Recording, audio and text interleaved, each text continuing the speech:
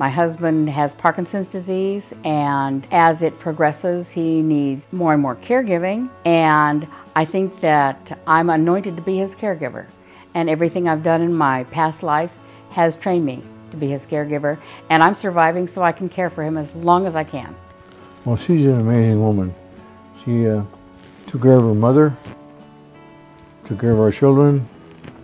She's been bending over backwards to take care of me, but I've been trying to take care of her when I can. I have to be strong to be able to give him his care. He deserves it.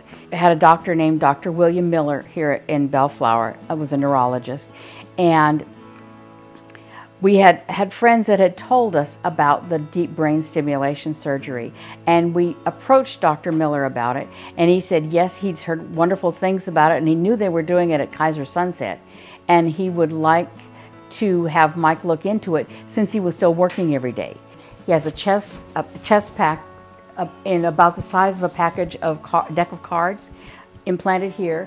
He has a cord that runs up his neck, and the stimulation runs into the top of his head, and they can change the frequency, they can change the intensity, and they can change the amount of stimulation.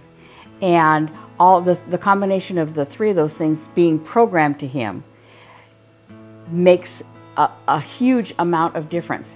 I built 9.5 teardrop trailers, all just a little bit different, because I don't make blueprints. I just draw them on a piece of paper and start building.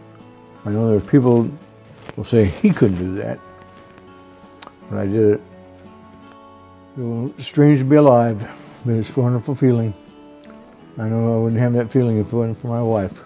Kaiser is able to really get the message out to people that they are there with every possible resource available. And I think that Kaiser should be held up as a model for that.